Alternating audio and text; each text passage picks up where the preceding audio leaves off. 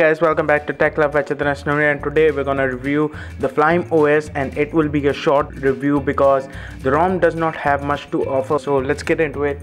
So first of all, I would like to say that the ROM's applications, most of the applications are still in the Chinese language and you might not understand them. So let's see, you have all these applications over here and many of these are still in Chinese language over here. So let's go in, I guess, themes,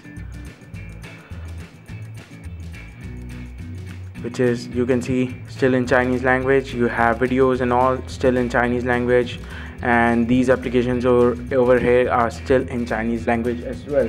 So in this ROM, I have many times tried to use this files application. It just doesn't work. It will get stuck on this. It requests for permissions, but it will get stuck on it, and I had to download a separate application from the store to browse through my files. So, and the ROM does not come with the Play Store as well, but I think there is a way to install it, and it does not come with the Play Store. You have your App Store over here, which again is still in Chinese, and some of the applications name you can search for in English, and the ROM is not that fast as well. So let's open up the phone application, and as you can see, there's a considerably amount of delay, but the ROM looks great. As you can see, it is really simple and nice looking.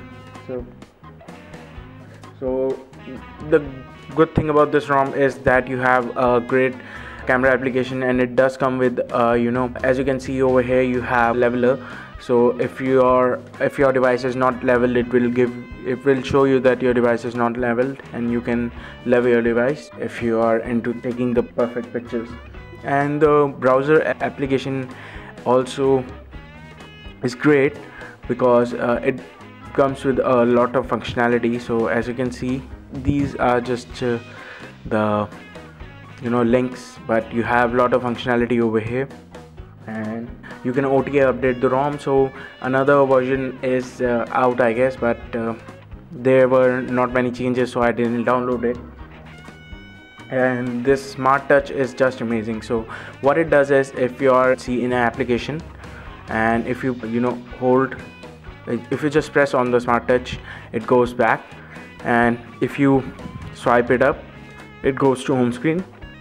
If you slide it left or right, it goes into another application that you were working on, and if you swipe it down, you have your notification panel. So that is amazing, and you can also move it, but it is not working right now. You have to hold on to it and you can move it. So as you can see, I can now move it.